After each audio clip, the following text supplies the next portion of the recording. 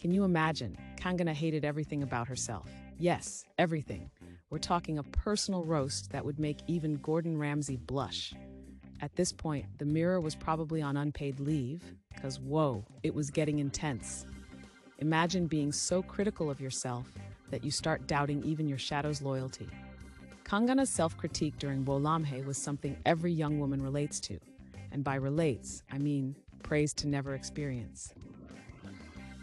She was like that hyper-judgy aunt at family gatherings, but turned inward. Shoes, hair, wardrobe malfunction, nothing escaped her wrath.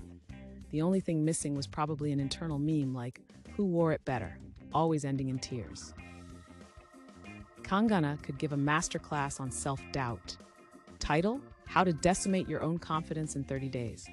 Prerequisite: a healthy dose of overthinking and a dash of self-loathing.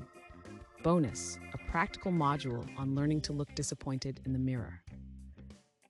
By the end of the day, her self-hate must have had its own room. Decorating ideas. Motivational posters like, "You're doing amazing, sweetie," crossed out to, "Nah, just kidding." Maybe even a tiny violin playing just for her in the corner.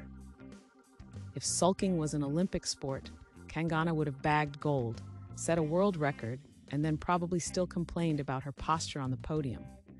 It's a level of commitment to self-depreciation that's oddly admirable. So, for the audience, what's your take?